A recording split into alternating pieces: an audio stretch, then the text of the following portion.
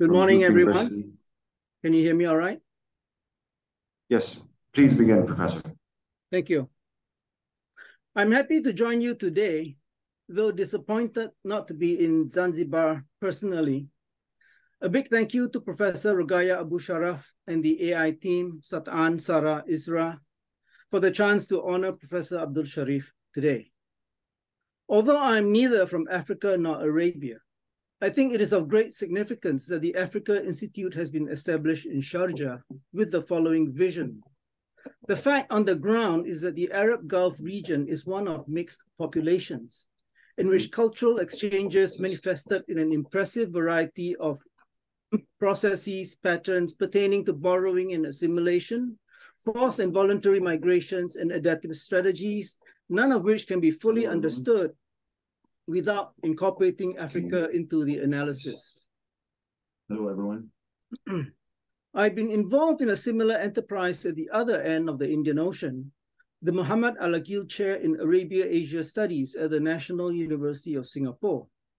The founder, Mr. Al-Aghil of Saudi Arabia, who is with you in the conference today, was driven by the vision that the deep trade, religious, and kinship relations between Arabia and Asia needed to be studied and understood. These links were by and large peaceful, in contrast with the conflicts and wars that mark both their relations with the West. I see these two institutions as picking up where the Zanzibar Indian Ocean Research Institute, or ZIORI, left off when it sadly closed in 2012. To my mind, the three form a research triangle linking Africa, Arabia, and Asia. I had been surprised and honored to be invited by Professor Abdul Sharif to his opening conference and join its board in 2008. I had worked on Hadramaut in South Arabia and its diaspora in India and Southeast Asia, but had not had the chance to follow in its East African footsteps. Now, wherever one is positioned around the Indian Ocean, one cannot understand the place without knowing something about its connections with other places around the ocean. Societies on its rim are only partial societies that have been shaped by intercourse with mobile peoples from other partial societies across the ocean. People in Zanzibar, Sharjah, and Singapore instinctively know this. They know it from their food, languages, families, neighbors, and politics. The Emporium port cities host populations and religions originating from Africa, Arabia, India, the Malay archipelago, and China in varying combinations and proportions in each place. These are the original plural societies and tribes. These are the original plural societies for whom God's words in the Holy Quran truly apply. We have made you peoples and tribes that you may know one another. In them, diasporas are normal rather than exceptional. They have overlapped, coexisted, partnered, trade, raided, fought, and intermarried over centuries, creating new societies out of oceanic connections. Some have even emerged with their own names, such as Swahilis, Mapilas, and Peranakans. These are only the visible tips of the iceberg. Now, why is it important to recite yet again the significance of the Indian Ocean and its plural society in this conference on race and slavery?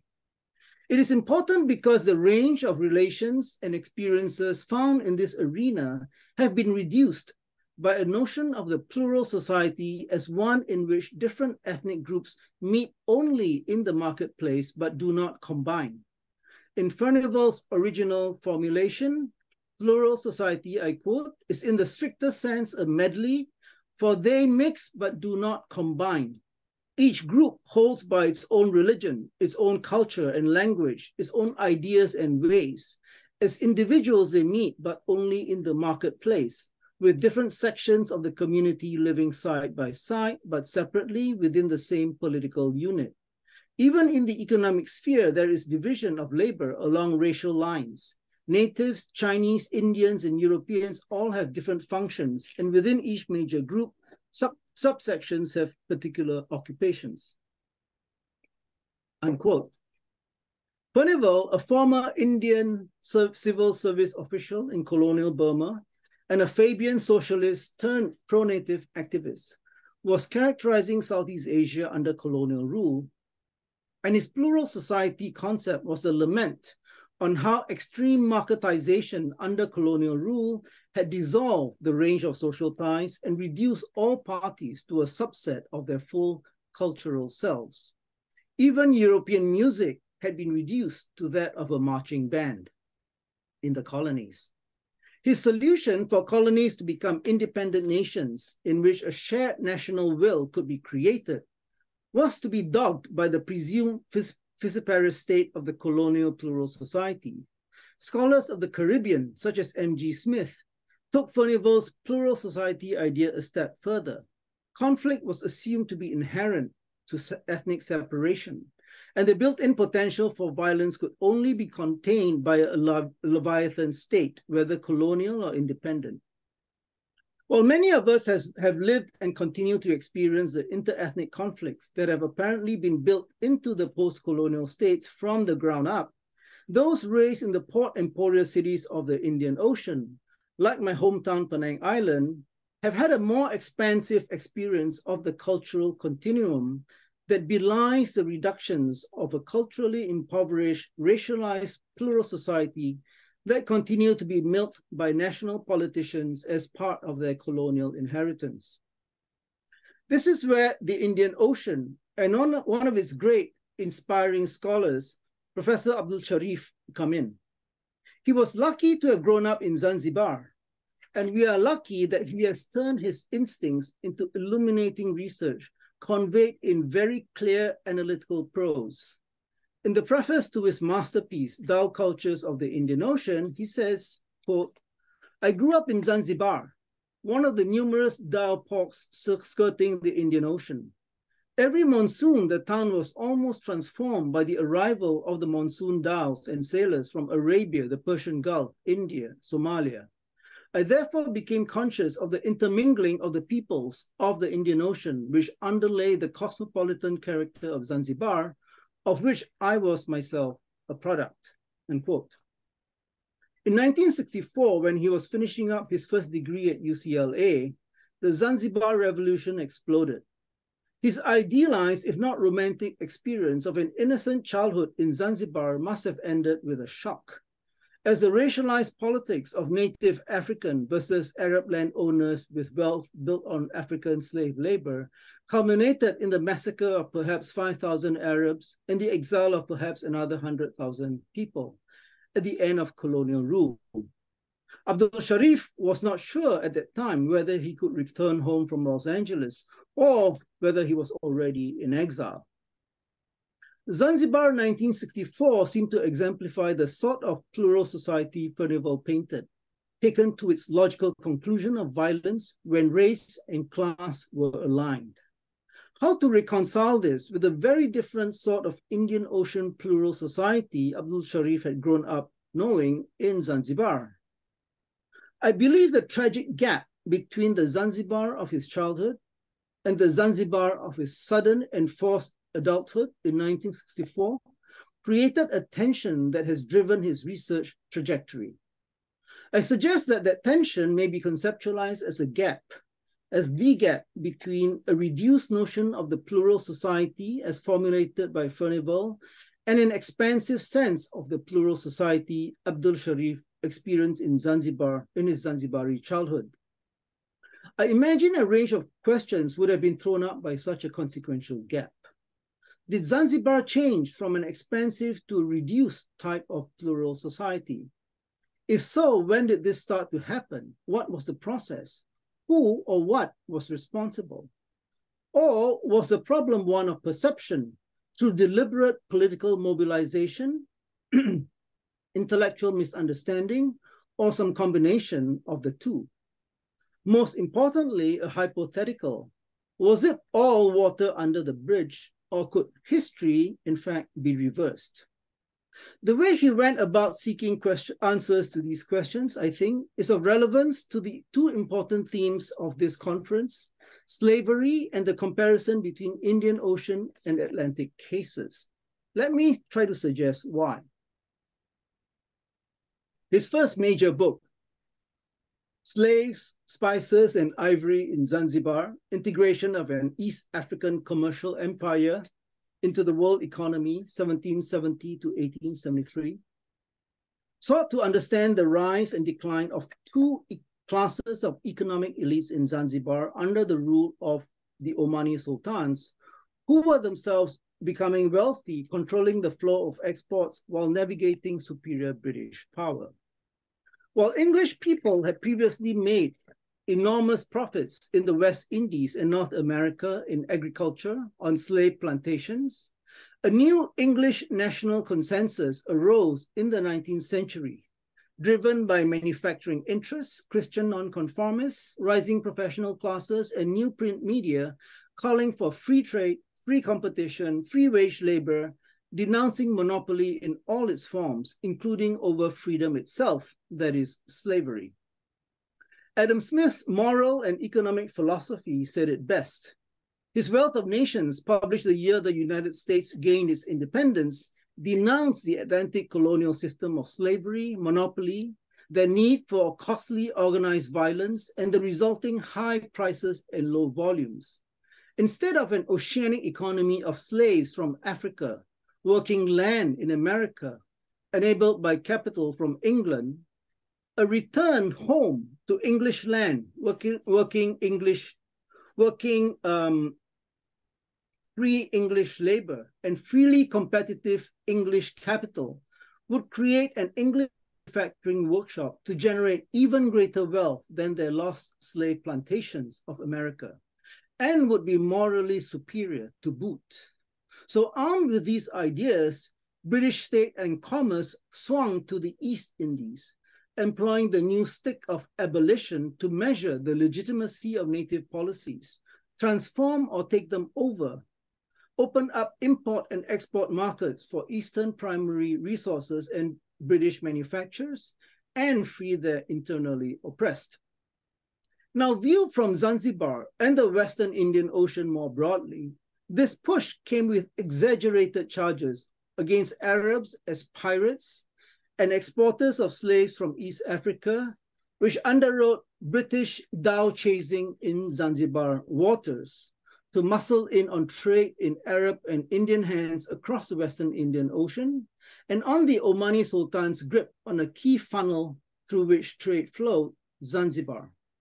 In Abdul Sharif's view, while the number of slaves exported by Arab mariners was much smaller than inflated British estimates, the joint action of British restrictions against slave exports, 1822, 1845, coupled with the rising international demand for cloves newly planted in Zanzibar, ironically meant an increase in the number of slaves, now redirected from maritime export to work on land in Zanzibar plantations.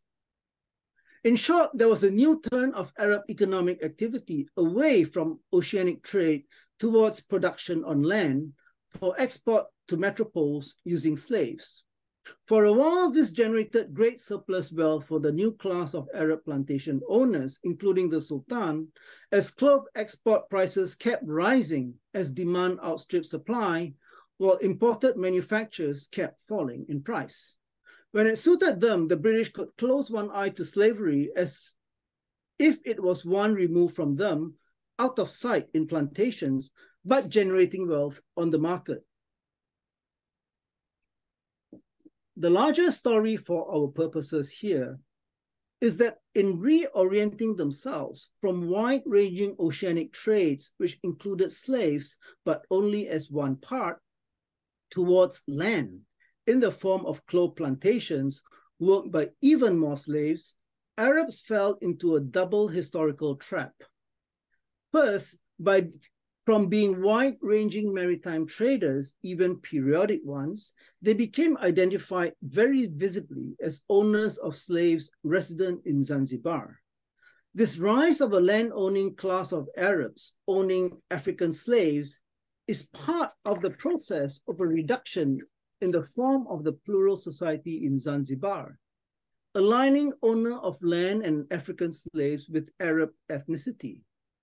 It was also a reduction in perception, as the high visibility of these Arab elites of wealth overshadowed the many other Arabs who were poor porters, laborers and shopkeepers, and descendants of unions with Africans over generations as well. While Abusharaf's Marxian idea of a class of land and slave owners put Arabs into view within its conceptual frame, he is careful to note that individual Arabs fell in and out of that frame, as did Indians. Second, the move of Arabs from sea to land was also one from a diversified economy to one overly dependent on one sector, slaves producing clothes. They became indebted to Indian money lenders when clove prices fell, even losing their land to them. And when slavery was totally abolished in 1873, they became impoverished. Abusharaf produced a similar view of reduction in terms of the association of Indians with the mercantile class. Many had come from Kutch in Gujarat, poor as British cloth displaced Indian cloth there. They got their start with credits advanced by American traders, using the facility to trade in the interior. The Sultan cultivated them as they expanded the reach of his economic hinterland, financing Arabs and Swahilis in the caravan trade for ivory and slaves. The biggest among them, in turn, came to provide advances to the Sultan's treasury as well, as the customs tax farmers for Zanzibar's trade. The complementary relationship between Indian merchant financiers and the Sultan meant that the Indians were becoming indigenized as pillars of Zanzibari polity and society. Overall, the identification of Arabs with land and slave ownership and Indians with merchant finance arose from the creation of economic classes that were part and parcel of the political economy of the Zanzibar state. It was the political economy that fed the rich international markets to which British overlordship gave access. In turn, it made the Sultan and his localized Arab and Indian commercial partners fabulously wealthy for a good number of decades during the 19th century. This wealth from a political economy that was based on land products created in gross form a plural society with inordinately visible wealth in two distended sectors with Indian and Arab faces, ivory from the hunt and clothes from plantations, presided over by an Arab Omani ruler. In the larger scheme of things, they were all merely a sub-regional secondary transmission belt that fed a world market run by Englishmen who were overlords in both money and power, who had also taken over the oceanic realm. It was the loss of this oceanic realm that reshaped the previously ocean-based plural societies of Port Emporia like Zanzibar. In this groundbreaking book, Abusharaf made the case eloquently that to understand enslavement of East Africans in 19th century East Africa and its relation with Arab, Indian, and Islamic lands and peoples, one needed to bring in the Indian Ocean as a foil or baseline to shape the extent of, to gauge and shape the extent of social transformation. I will add that at this time, it was wholly unusual to look at the ocean because most of the nationalist historians were writing looking at the land. So this was, this move to global and oceanic history was completely innovative by Abusharaf. Despite the official British cudgel of abolition, slave making ironically expanded because it was now yoked to a greatly expanded regional production for a world capitalist market. These conditions of production of slavery were specific to variables of space, time, and circumstance, and could not be generalized to atemporal or long durée relations between classes, races, religions, or geographical regions. While his first major book studied the reduction of the plural society in the Indian Ocean, his more recent masterpiece, Thou Cultures of the Indian Ocean, has gone in the opposite direction.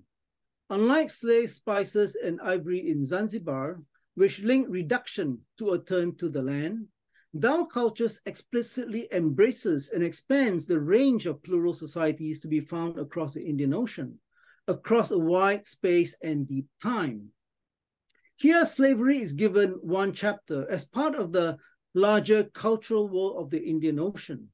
Going earlier than the Vasco da Gama period, the Europeans are done away with. Correspondingly, the treatment of slavery here is less tight and more capacious. In a riposte to 19th century Western stereotypes of Islam as central to slaving, Abusharaf examines the provisions for the treatment of slaves and manumission of slaves in Quran, Hadith, and practice. Islam neither invented nor abolished slavery.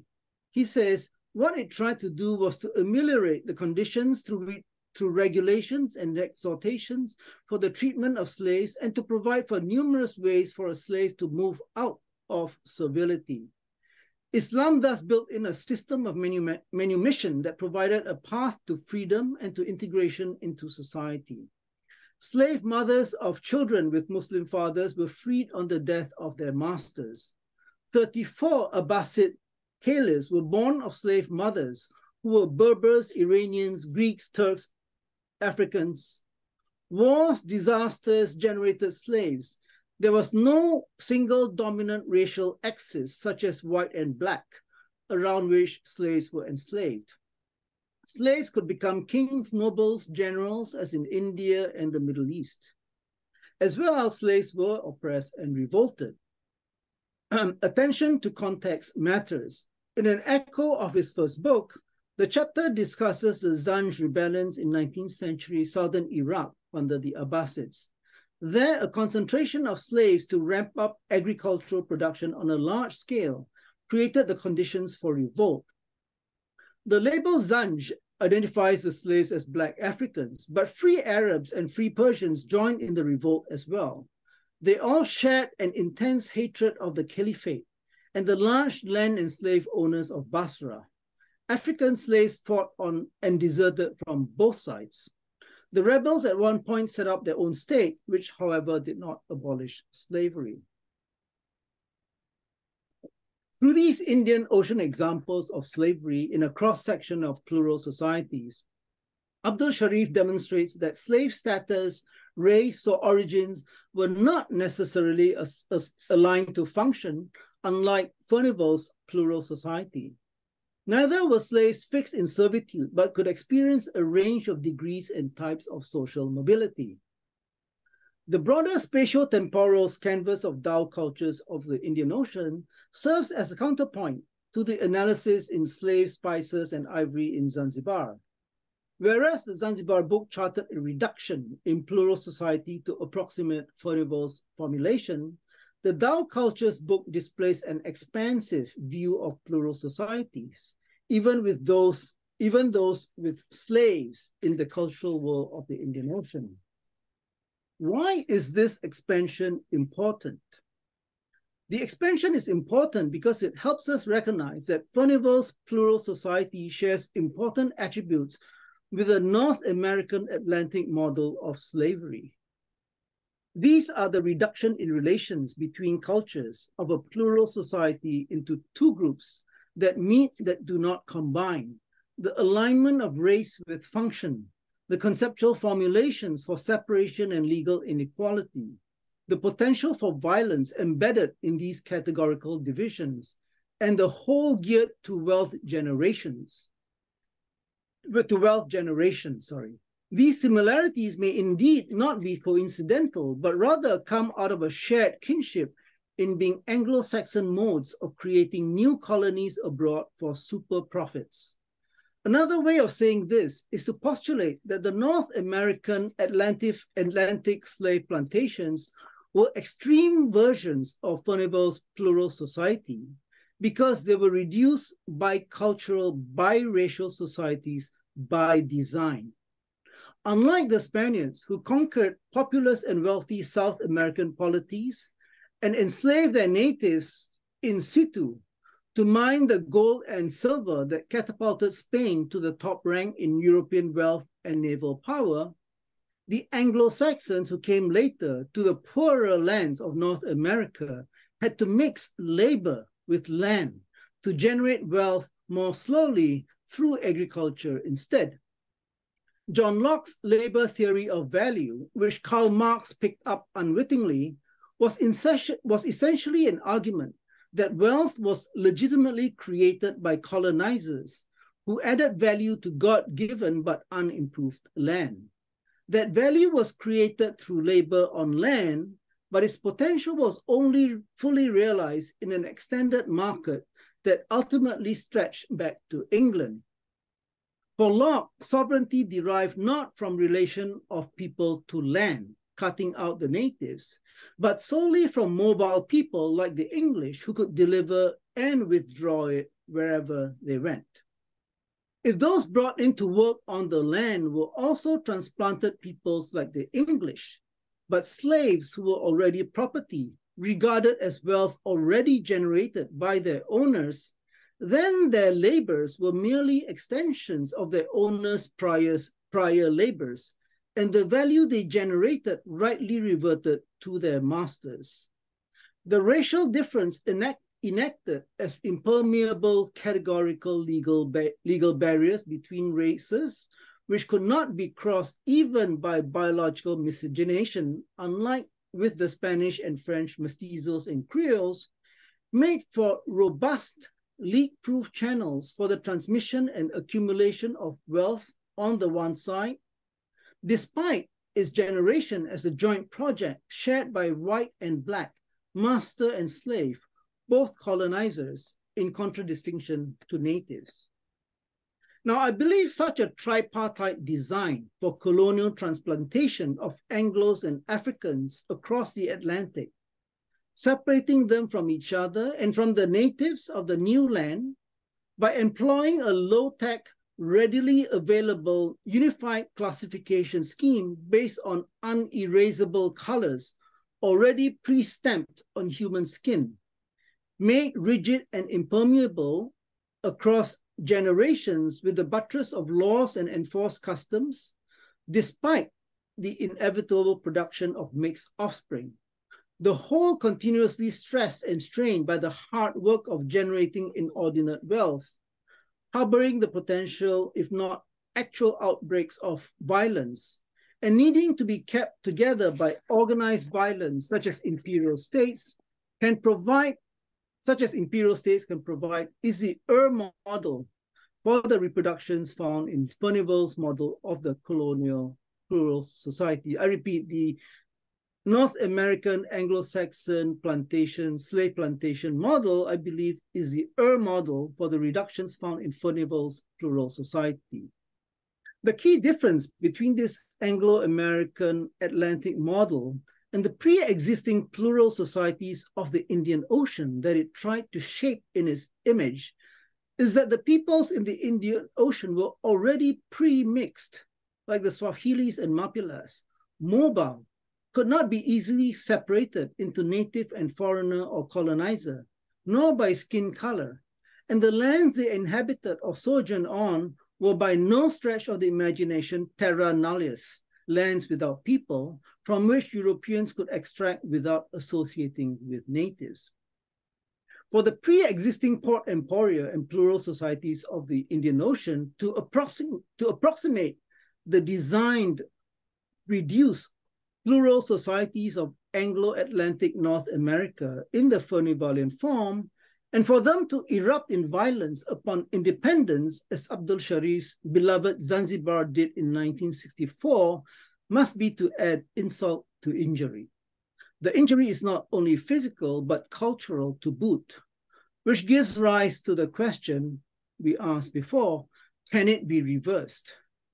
In both his major books we've discussed, Abdul Sharif clearly blames the reduction on processes that began with the arrival of the Portuguese and the combination of trade and raid, trade and state that was refined with each iteration of European arrival. At the end of the Dao book, he asks a hypothetical. What if the voyages of the massive Chinese ships under the command of the Muslim Admiral Cheng He, sent by the early Ming Emperor Yongle, had continued? What if an armed naval power like the Chinese, which abided by prevailing free trade norms in the Indian Ocean and did not seek monopoly advantage through geostrategic violence, had been present when the Portuguese arrived in the Indian Ocean? How would things have turned out differently? Well, President Xi Jinping of China today may be cooking up an answer for Professor Abdul Sharif even as we speak, with the string of pearls in his Belt and Road initiative threading through the erstwhile Anglo-Saxon girdle around the globe, now properly named, I would say, the Indo-Pacific Atlantic. I look forward to Abusharaf's keynote on the tyranny of the Atlantic slavery and how an agenda for the study of Indian Ocean slavery might articulate a proper response to its insults. Thank you.